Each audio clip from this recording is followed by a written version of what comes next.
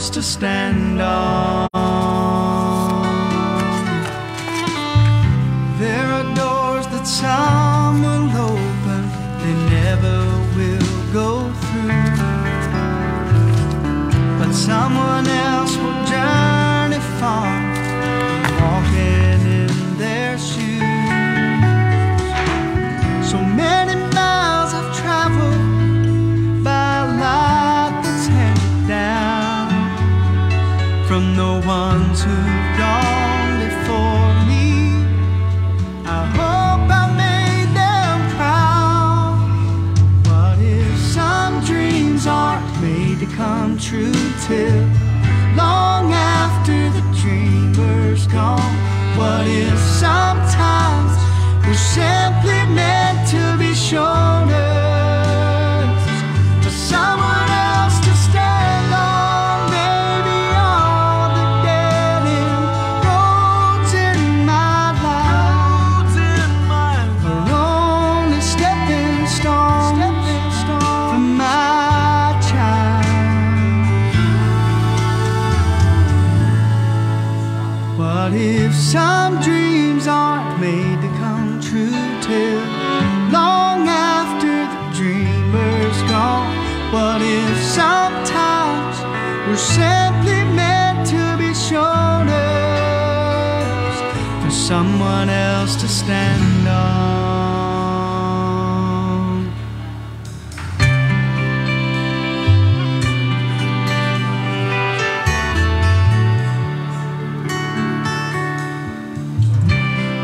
Everybody's got a hero. I call mine Grandpa.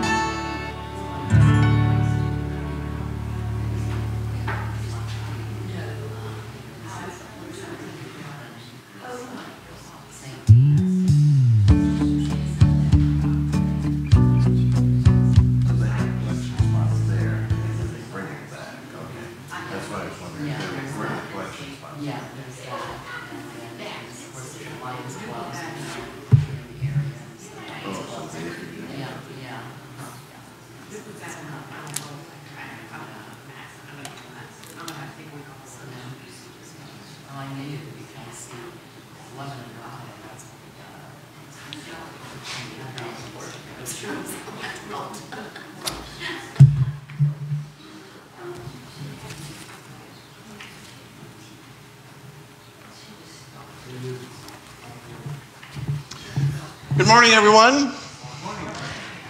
Welcome to Mount Corey United Methodist Church. I'm Mike Noggle, the pastor here, and I'm so glad to see you here this morning, coming out in the weather this morning.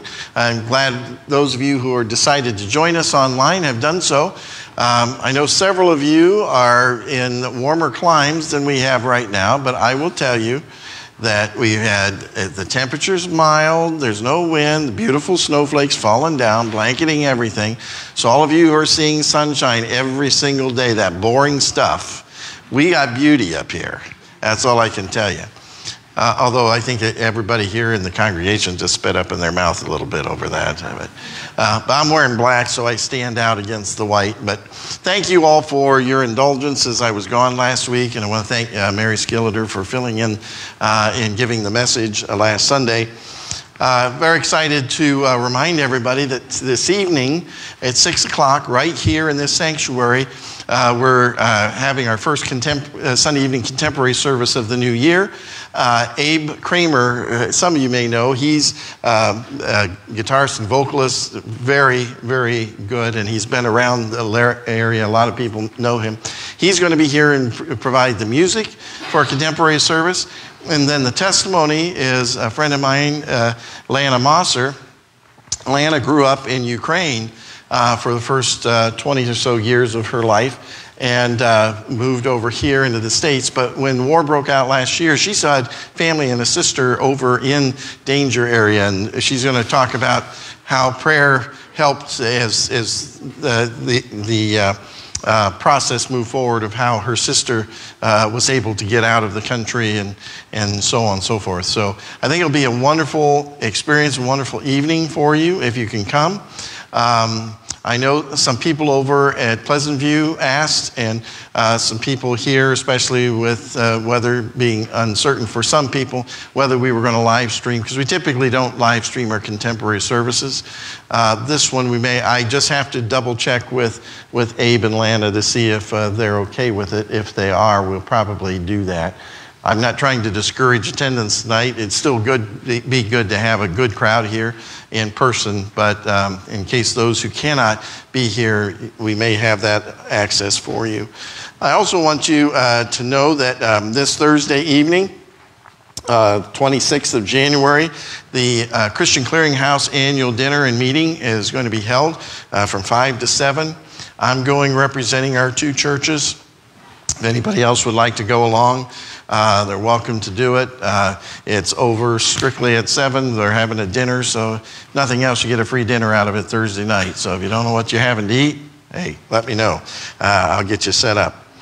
Also, one of the things that we did not get done in the last couple of months before the end of the year was get the nominating committee together for the roles of ministry for this coming year. We're going to here in the next week or so. We're doing the same thing at Pleasant View. So on the table where the bulletins are is now a updated list of 2023. There are some blanks, obviously, that we need to fill in, and we'll have some people we're going to be calling to fill in those opportunities as people roll off committees and others roll on. But the rest of the positions have been fairly static. Some of you have been in some of those for a while. So I just ask those of you who are here to look at that list. If you have any objections to where your name is at on there right now, let me know. Otherwise, we're going to keep you there. I think that's the quickest and easiest way to do that. Let's see here.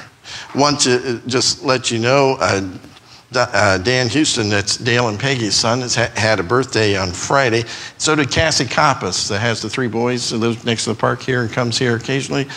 She had a birthday on Friday. And this coming Wednesday, Toby Burke is having a birthday. So happy birthday to all of them. Are there other announcements? Yes, Jean.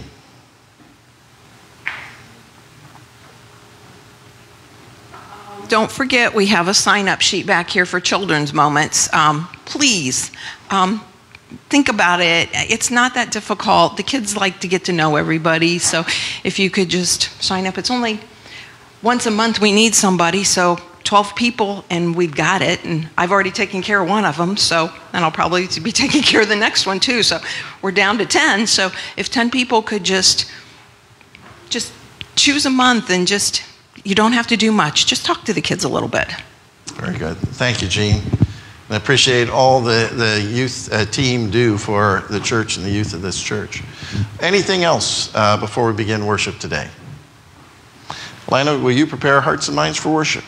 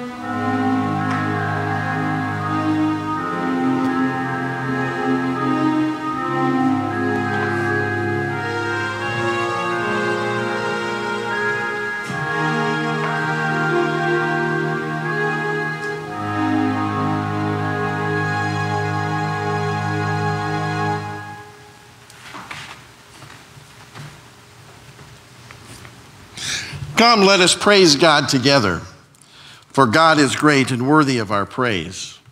Let's tell stories of God's power and majesty, his mighty acts throughout history. Let's remember the compassion he has shown towards us, his mercy and unfailing love, generation after generation. For God is great and worthy of our praise. Let's worship the Lord together. Let us pray. Lord, our eyes look to you in hope, and you give us what we need. You open your hand and satisfy the hunger and thirst of every living thing. We turn to you again, longing to be filled, to eat of the bread of life, to drink from your life-giving streams, to taste your goodness and live. May the time we spend together in your presence this morning nourish our hearts and minds. May it strengthen our relationship with you and renew our commitment to live in this world as your faithful disciples. For you alone are God, the source and sustainer of life. In the precious name of Jesus, amen. Will you please join us in our opening hymn this morning? There's Within My Heart a Melody. It can be found on page 380 of your hymnal or on the screen. And if you're able, please rise.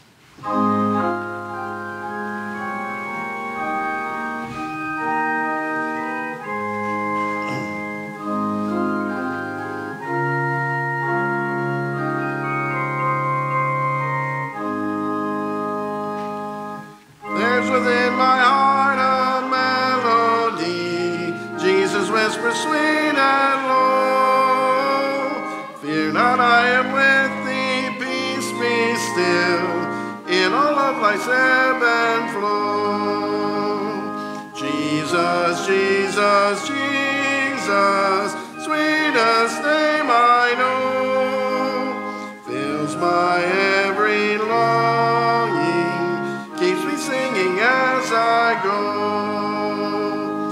All my life was wrecked by sin and strife, discord filled my heart with pain.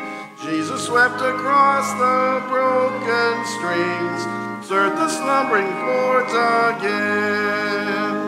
Jesus, Jesus, Jesus, sweetest name I know, fills my every longing, keeps me singing as I go. Though sometimes he leads through waters deep, trials fall across the way. Though sometimes the path seems rough and steep, see his footprints all the way. Jesus, Jesus, Jesus, sweetest name I know, fills my every longing, keeps me singing as I go. Feasting on the riches of his grace, resting neath his sheltering wing, always looking on his smiling face, that is why I shout and sing. Jesus, Jesus, Jesus, sweetest name I know, fills my every longing, keeps me singing as I go. Soon he's coming back to welcome me, far beyond the starry sky. I shall wing my flight to worlds unknown, I shall reign with him on high. Jesus, Jesus, Jesus, sweetest name I know, fills my every longing, keeps me singing as I go. We'll continue worshiping with Jesus Shall Reign on page 157. If you're looking at the hymnals, we're just doing the first and fifth verses.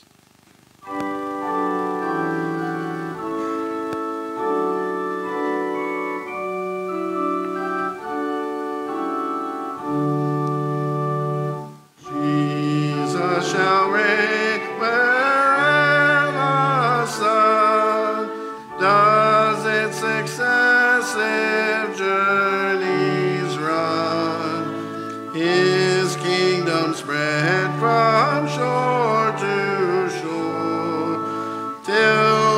shall wax and wane no more. Let every creature rise and bring honors peculiar to our King. Angels descend with songs again, and earth repeat the loud Amen. Thank you. You may be seated.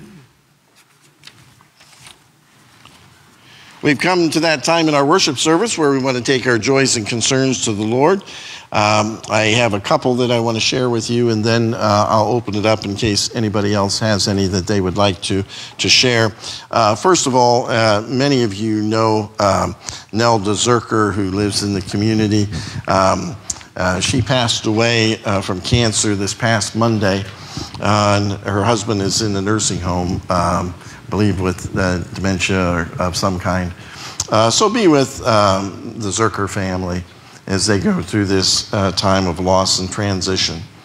I also have a praise that I want to lift up, and that's for Bob Couples, and that he's here today. Early in the week, he had a very short stay in the hospital for a minor issue, but he's back and he's doing great, and it's very good to see you here. Okay. Well, it's still good to see you here. Are there any others?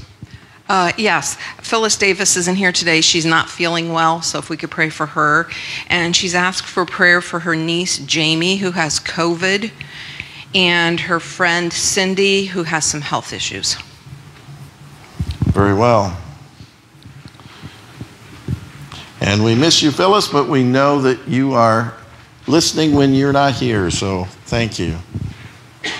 I have a praise. Last Tuesday, our brother-in-law became ill and got to the hospital quickly and just in time because he got 4 stents put in arteries, and he'll have medication for 2 others, but he's doing very well and got home in 3 days. Wow, that's great. What's his first name? Bill. Bill. Okay. Are there others? And while he's taking the mic around, Jean, what was Phyllis's friend's name, the last one? It was? Cindy. Cindy, thank you. Go ahead. Tien had an MRI earlier in the week and still no changes, which is good. He's currently involved in some programs with the VA that are designed to help encourage mental and physical activities, and some positive things are coming out of that. We had a very nice visit over Christmas down at Tennessee. We all got together there. It's interesting, he doesn't remember names too well, including Nicole's, so it's mostly hey you, but that's okay. I do that myself. As far as myself, I've had several issues over the last 4 weeks that have completely taken me out of my comfort zone. I just want to say that I felt the presence of God with me as I've dealt with and continue to deal with those issues. He's always there for you, and we are as well, Bob.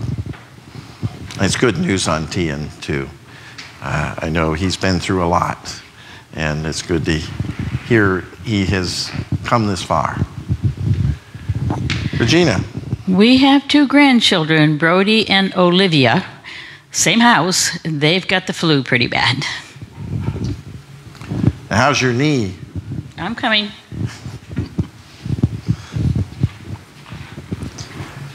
Anything else? Yes. Probably a month or so ago, I mentioned about Brandy Moss, originally from the Andor area. She is in Houston, and she has gone through 1 round of chemo, and due to side effects, she was in the hospital several days with that.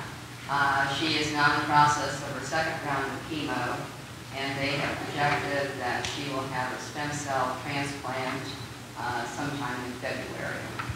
So her mom is down there staying, husband did get to go down for a short visit, because he's back up here. So that's, Okay, we'll remember Brandy as well. Are there any others?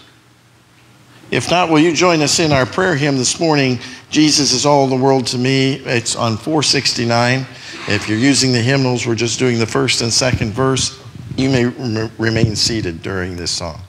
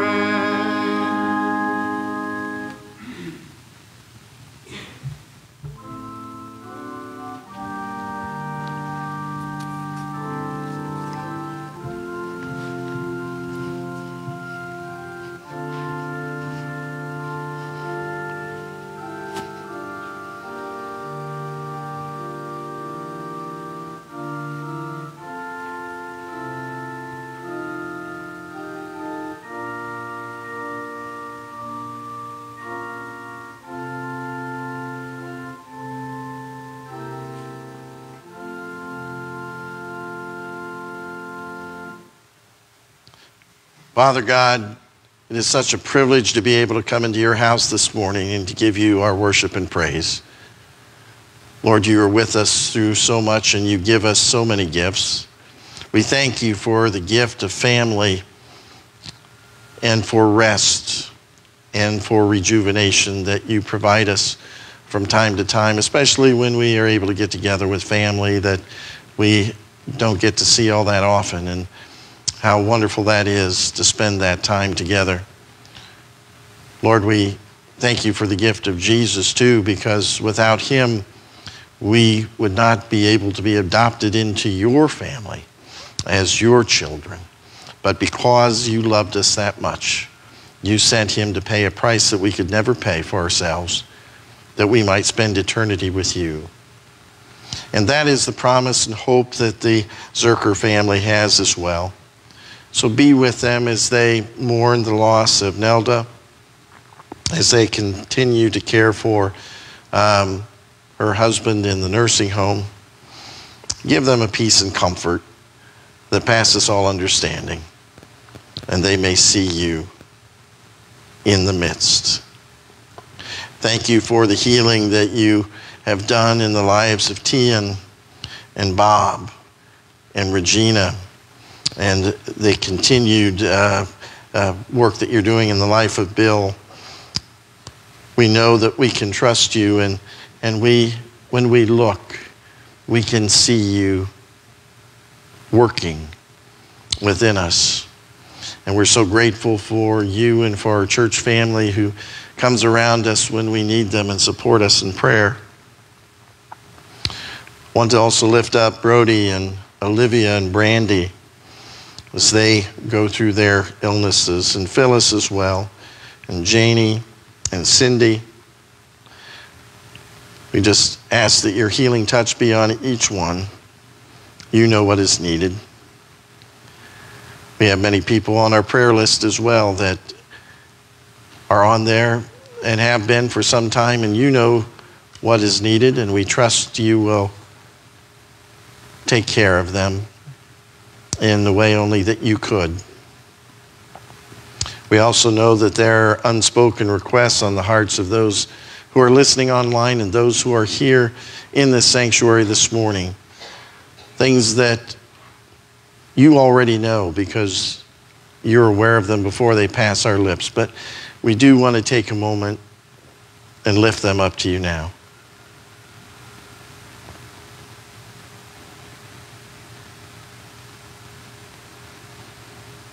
We do thank you for all the gifts that you give us. And out of those gifts, you allow us to bring our tithes and offerings to you to be used for the furtherance of your kingdom. So as we came in, when we put that in the basket, we just ask you to bless each gift and each giver. Give us the wisdom to know the best way to use those funds to the furtherance of your kingdom. And most of all, we thank you for Jesus. And it is in his name we pray the prayer that he taught us to pray. Our Father, who art in heaven, hallowed be thy name. Thy kingdom come, thy will be done, on earth as it is in heaven. Give us this day our daily bread, and forgive us our trespasses, as we forgive those who trespass against us. And lead us not into temptation, but deliver us from evil.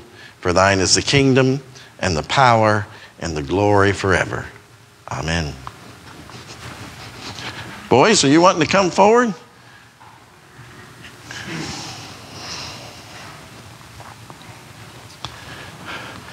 We got Jaden and Joseph coming up. How you doing today? You going to go out and play in the snow this afternoon? Maybe. Don't know. Well, I got to tell you about a boy that I know. His name is John. So it's not Joseph or Jaden. It's John. And John was in the living room of his house, and he had been told time and time again, don't be throwing the ball in the house. You'll knock something over and break it. Sure enough, he threw the ball in the house, and you know what happened? He knocked over his mom's favorite vase and broke it. A little bit later, Mom walks in, and she said, what happened to this vase? Who broke it? Now, John had the choice. He could say, wasn't me. Or he could say, I don't know what happened to it. Or he could say, I'm sorry, Mom, I threw the ball and I broke it. What do you think he should say? I'm sorry? Yeah, I think that's right. Because you know what? When your mom or dad asks you that question about what happened, most of the time they already know. They just want to hear you say it. And you know what also happens when you say I'm sorry is that it allows for our parents to forgive us for when we screw up. And God is kind of like that. He already knows every time we screw up. We don't have to tell him. But he wants us to go to him and say, hey, Lord, we messed this up and we're sorry. Will you forgive us? And you know what's the wonderful thing about God? When we say we're sorry and we ask him to forgive us, he always does. How about let's pray in. Dear Heavenly Father, we thank you for your love and for your care for us. We thank you for parents who love and care for us. We ask that you give us the ability to tell the truth, even when sometimes that's hurtful and we know that there are consequences. But give us the wisdom to do that and always to come to you with our problems, because we know that you will forgive us when we do. We ask this in Jesus' name. Amen. Thank you, guys. Don't forget this. 10 minutes after he gets to the back, the rest of it gets to back there. There you go.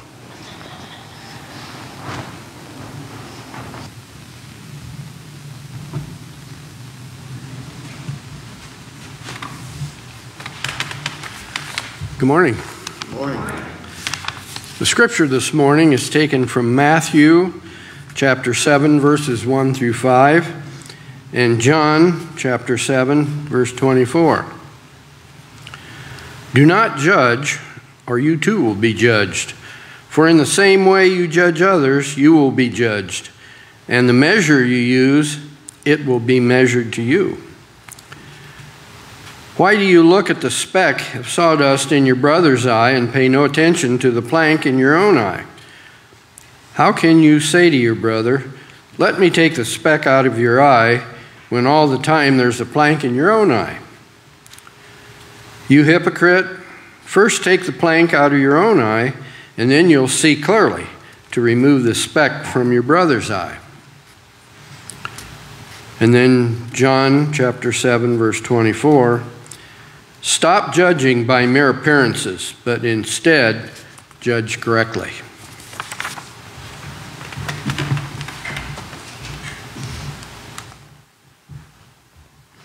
Thank you, Gary. May God bless the reading of his holy word this morning. And once again, it's good to be back with you on a Sunday morning, and thank you to Mary Skilleder as well as for Merlin Marshall for filling in so ably last Sunday in my absence. And I'm also personally grateful to all of you who heard that I'd be back this Sunday and came anyway. So thank you. I appreciate that.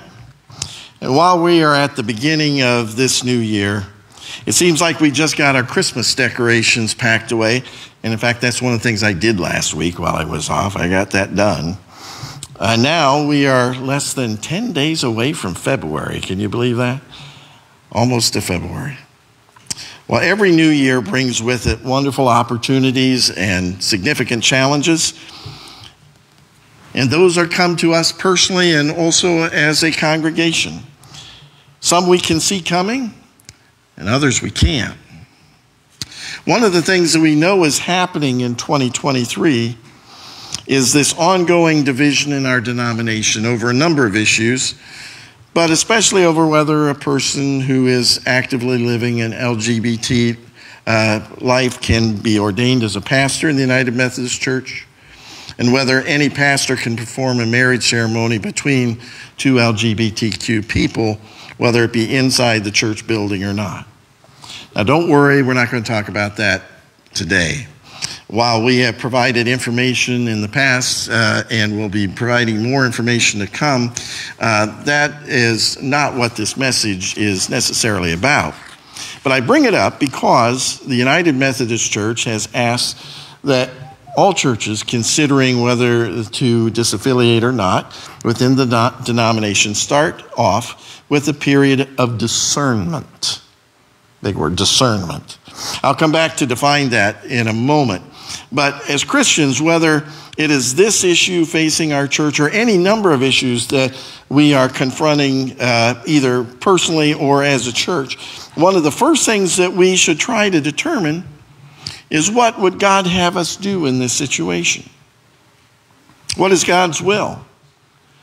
If you remember from a decade or two ago, everybody's wearing the wristband, WWJD, what would Jesus do? So with 5 Sundays between now and the beginning of Lent, I thought it would be helpful to look at how we go about answering those questions. How do we know what's God's will for us, and how do we know what God wants us to do in any given situation? So for the next few weeks then, we're going to talk about how we can discern the will of God personally as a congregation. So will you pray with me? Father God, may the words of my mouth and the meditations of our hearts be acceptable to you, O Lord, our strength and our Redeemer.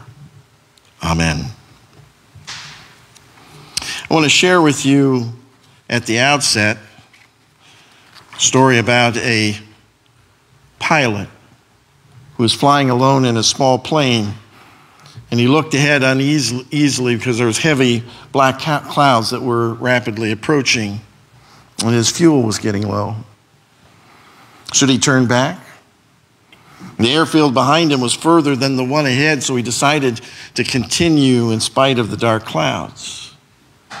But within minutes, he was engulfed in this unbroken grayness that seemed to have no dimensions, no up, no down, no right nor left. Only this unchanging blankness. And after a time, he began to feel that his plane was climbing. Yet a glance at his instruments assured him that he was flying straight and level. Still, the impression that he was climbing persisted and grew stronger. Had his instruments gone awry? Could he trust them?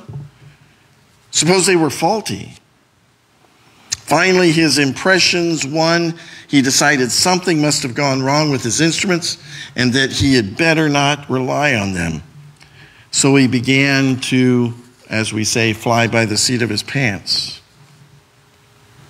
Thus it was that a farmer making his way under those overcast skies to his barn heard a plane flying dangerously low, and in a few moments heard the dull explosion that told him it had crashed. That condition is called spatial disorientation. Become disoriented and don't know what's up or down or right or left because you can't see, and all the markers that you would ordinarily govern that by aren't there. For those of you who remember, that's exactly what happened in the plane crash that killed John F. Kennedy Jr. and his wife and her sister. The good news is that as Christians, we have an instrument guidance system as well. One that never fails or is faulty. It can be trusted with our very lives to bring us through every storm and allow us to arrive safely at our destination, which ultimately is heaven. You see, God is our instrument guidance system. The only question is whether we choose to believe and follow it, or whether we choose to trust our own impressions and feelings of others around us and experience the consequences of our misguided efforts. So how do we determine what our God instrument is telling us?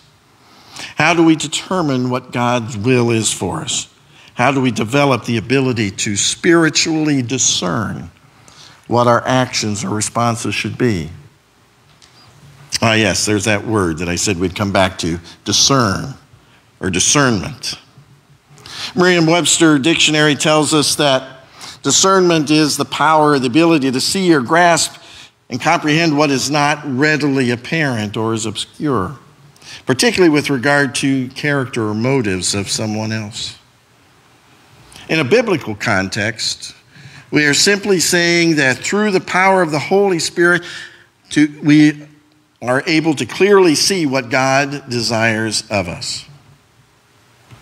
As Jesus told the woman at the well in the 4th chapter of the Gospel of John, he said, "A time is coming and has now come when the true worshipers will worship the Father in spirit and in truth. For they are the kind of worshipers the Father seeks." God is spirit, and his worshipers must worship in spirit and in truth. Well, if that's the kind of worshipers that God is seeking, that is the kind of worshipers we want to be, isn't it? But how do we do this, especially in a world where we are bombarded with a wide variety of religious beliefs, biblical interpretations, directions as to what God's will is? And you can listen to various viewpoints that are seemingly logical explanations on one hand and yet are diametrically opposed to each other. So what are we supposed to do with that? So how can we acquire this spiritual discernment needed to determine how to worship God as he commands and to do his will? Over the next few weeks, we're going to examine some keys to help us develop the ability to figure this out. And Paul tells us this is possible to achieve. In his letter to the Romans, in the 12th chapter, he tells them that, "Therefore I urge you, brothers and sisters, in view of God's mercy, to offer your bodies as living sacrifices, holy and pleasing to God. This is your spiritual act of worship. Do not conform any longer to the pattern of this world, but be transformed by the renewing of your mind. Then you will be able to test and discern and approve what God's will is, his good, pleasing, and perfect will. And in his first letter to the Corinthians, he tells us that the things God has prepared for those who love him are the things God has revealed to us by his Spirit. What we have received is not the spirit of the world, but the Spirit who is from God, so that we may understand what God has fully given us. See, the person without the Spirit does not accept the things that come from the Spirit of God, but considers them foolishness and cannot understand them because they are discerned or understood only through the Spirit. The person with the Spirit makes judgment about all things because we are given the mind of Christ. So let's look at one of the first keys of developing this ability to discern the will of God. And one of the first keys to discerning that will is to recognize that there are spiritual absolutes. There are spiritual absolutes. As a foundation to understanding any field, whether it be math or science, construction, logic, reasoning, etc., there are certain absolute facts, absolute truths, without which we would not be able to make any sense of that particular field. They're the foundation on which everything else is built. The truth is, with God, there are also absolutes. God, through his word, which is the Bible, clearly reveals his standards, and disobeying those standards is sin. Now, man has constantly been in search of the truth since time began. To paraphrase a country song, the problem is they've been looking for truth in all the wrong places. In response to Jesus' statement that the reason he was born and came into the world was to testify to the truth, Pontius Pilate asked the question that everyone has asked at one time or another: what is the truth? What is the truth? Yet earlier that very night in the upper room with the disciples, Jesus told them in John 14, verse 6, that I am the way and the truth and the life, and no one comes to the Father except through me. See, God sets forth what is clean and unclean, what is good and evil, what is right and wrong, what is obedience and disobedience. It's like that iconic scene from the 1992 movie, A Few Good Men. It's as if mankind has collectively shouted the line given by Tom Cruise, I want the truth. Yet, given mankind's response to God's truth, which is the Bible, Jack Nicholson's response seems appropriate. You can't handle the truth. Can't handle it. But everywhere today, we hear the message. There are no absolutes. Think what you want, say what you want, do what you want, even be what you want, even if that's a cat hissing at people. The philosophy in this world today seems to be that the only absolute is one's own personal values. So do as you please. The result is a serious inability to know right from wrong. As the Bible puts it, woe to those who call evil good and good evil, who puts darkness for light and light for darkness, who put bitter for sweet and sweet for bitter. It's out of Isaiah.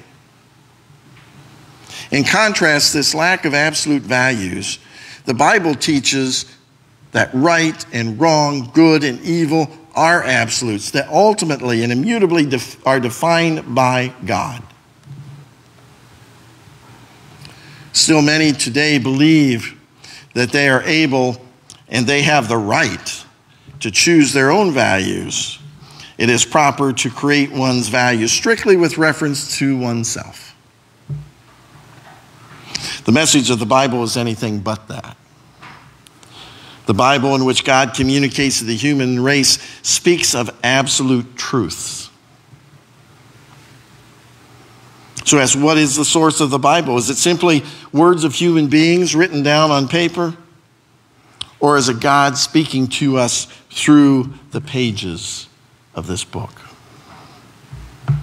More than 370 times in the Old Testament alone, Scripture is said to be the words of the Lord. One example, Jeremiah 4:27 said, "Thus says the Lord." And the Bible explicitly claims to be the voice of God to us. 2 Timothy, we're told that all Scripture is given by the inspiration of God. Prophecy never came by the will of man, but holy men of God spoke as they were moved by the Holy Spirit.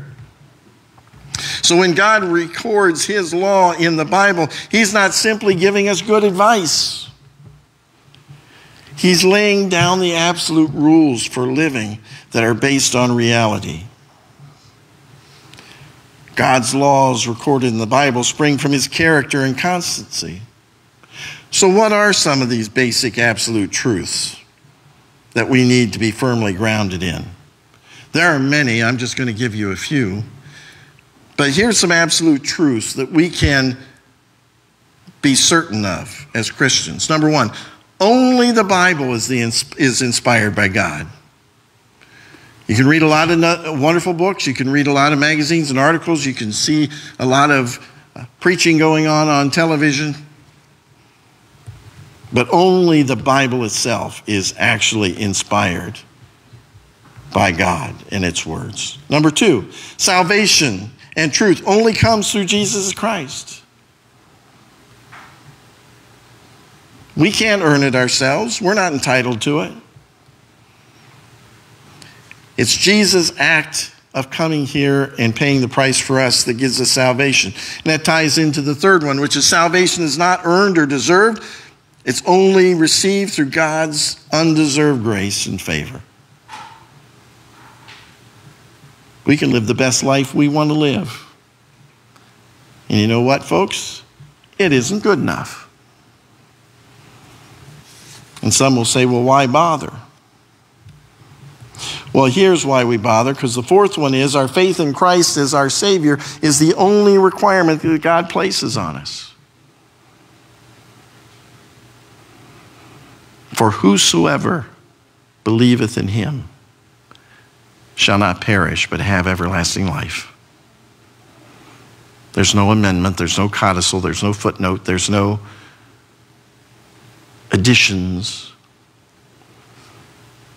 It's belief. And 5, every Bible teacher, preacher, leader works for God, but they're only human. Never give a Christian person the glory that belongs to God only.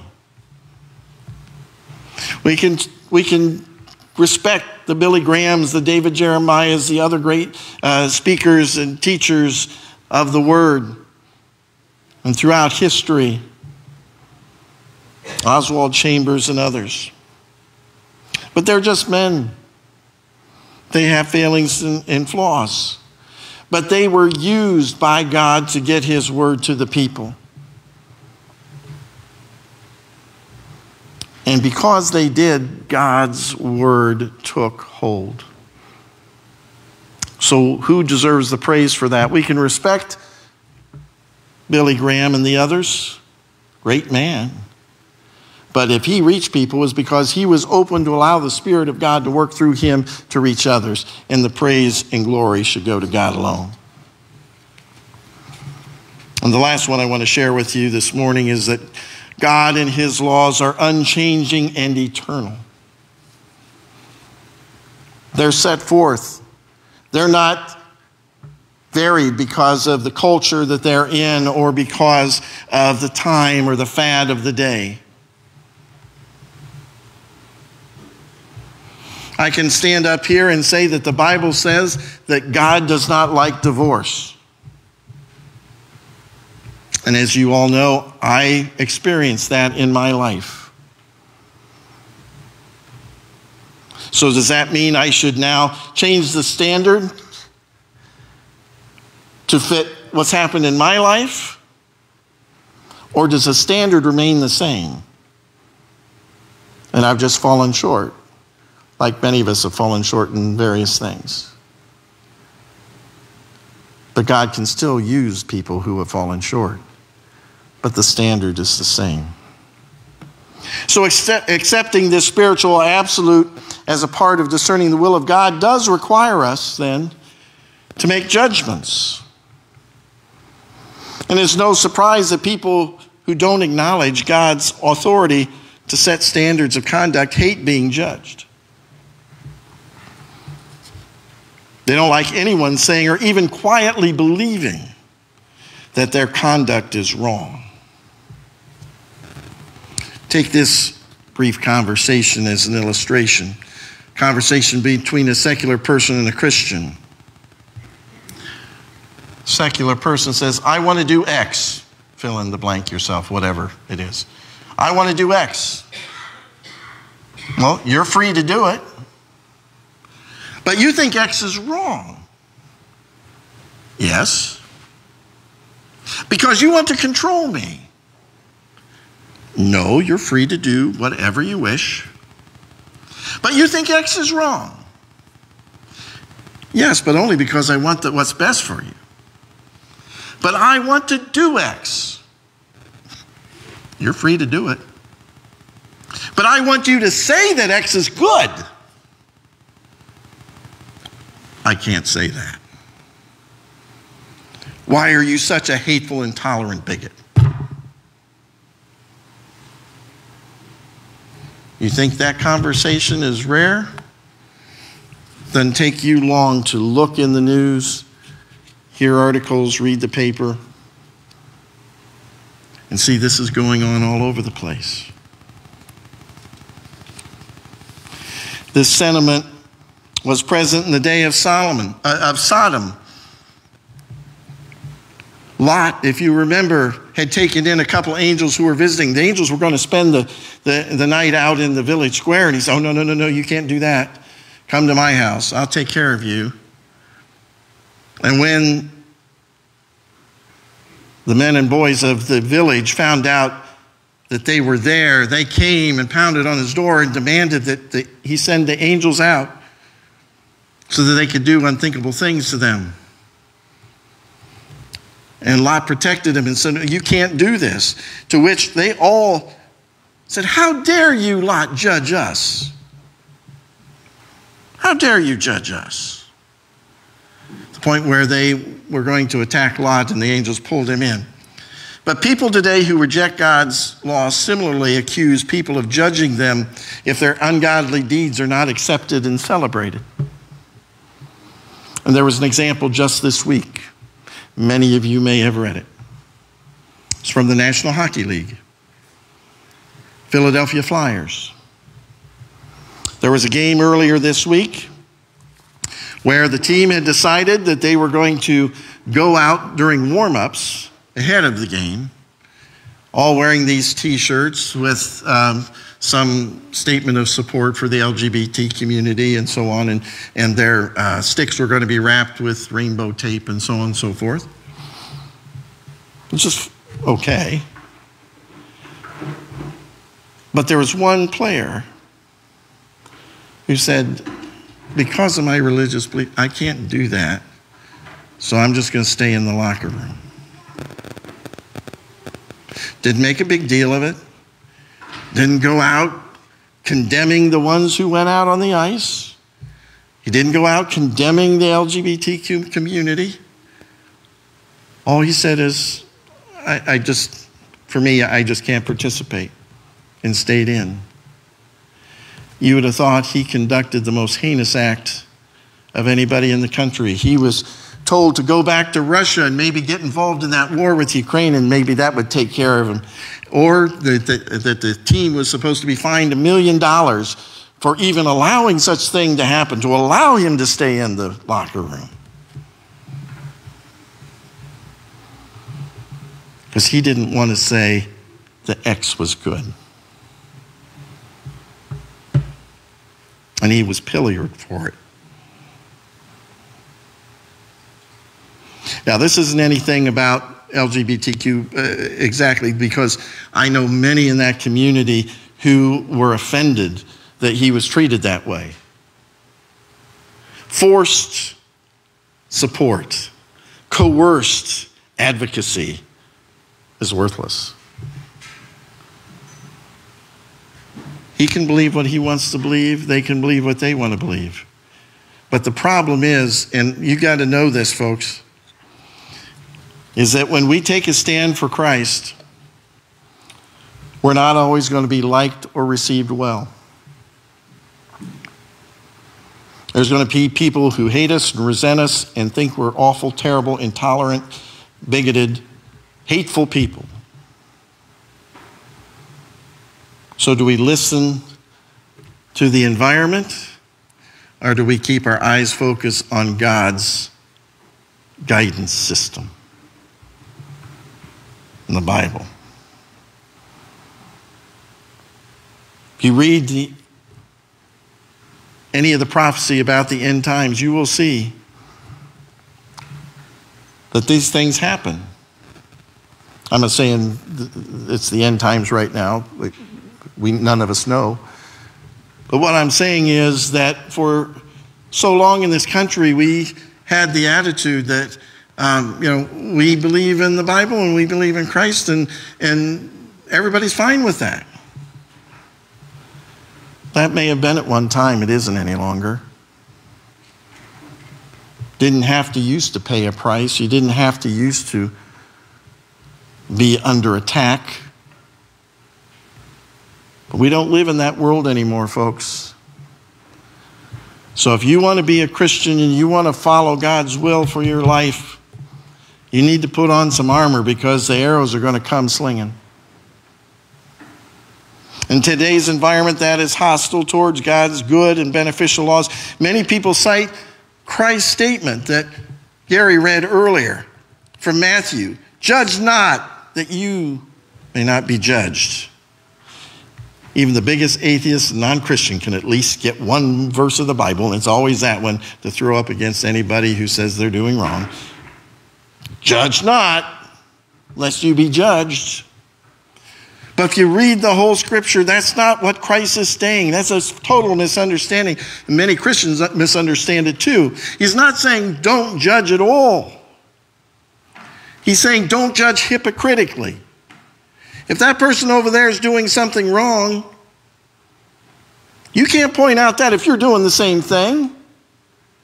Get your life straightened out. And then the very last verse that was read, then you can go and get the speck out of your neighbor's eye.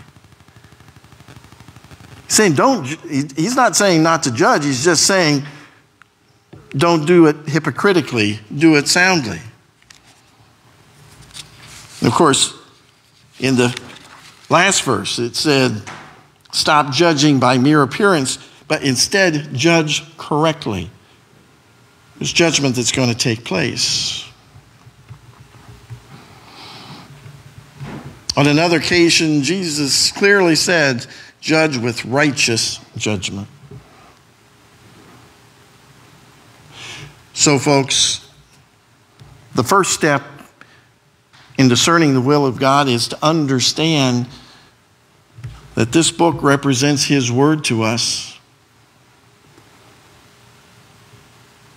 And there are spiritual absolutes in here. And a lot of people aren't going to like them.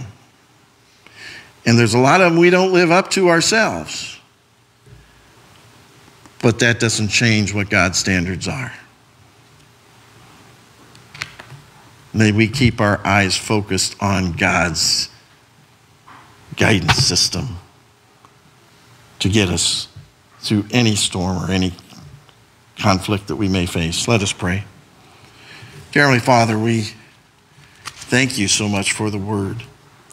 We thank you for your unchanging love. And we also thank you that your mercy and grace is available to everyone, everyone. It's not restrictive, it's not hateful, it's open to everyone. Allow us to stay strong in our faith and understand that when problems come up and we need an answer we go to you and ask the Holy Spirit to help us understand your word in Scripture. And in the holy name of Jesus we pray. Amen. Will you please join me in our closing hymn, A Charge to Keep I Have, page 413. It is on the screen as well, and if you're able, please stand.